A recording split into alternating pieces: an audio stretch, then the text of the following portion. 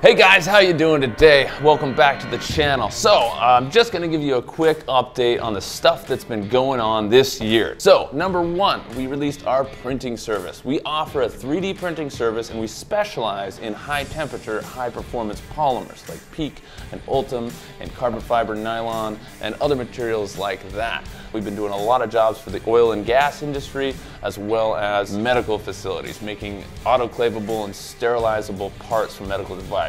So if you're interested in seeing how one of these machines performs, go ahead and go to visionminer.com/print and you can actually submit your files and your requirements and specifications, and we will reach out and actually work with you to get that produced the way you need it done.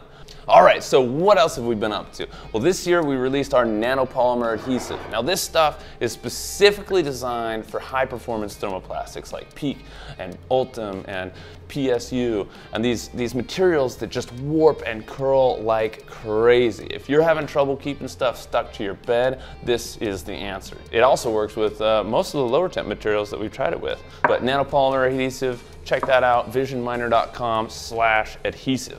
Next, we've got our own line of filaments now. We've actually got multiple grades of PEI. We've got carbon fiber PEEK, PSU, carbon fiber nylon, and some ESD safe polycarbonate, which is really good if you're in circuitry or any kind of electronics. If you're interested in that, check it out on our website. You can just go to visionminer.com. The link will be up there at the top. While we're on the topic of filaments and materials, we've been doing a lot of material testing lately. We're working with a local university up in Riverside County to do some actual tensile testing of 3D printed forms. So we're going to take all these materials, and we've already turned them into ISO 527 bars for actual tensile and elongation testing. This is going to be really awesome. Over the next month and a half, we'll be releasing a whole bunch of videos on every single one of these materials with detailed uses and specifications, tensile strengths, and everything else. So that's going to be really, really cool. Stay tuned for that. On top of that, we've been doing our own internal testing involving more brute force and wooden blocks and things and slow-mo cameras. So that'll all be included as well.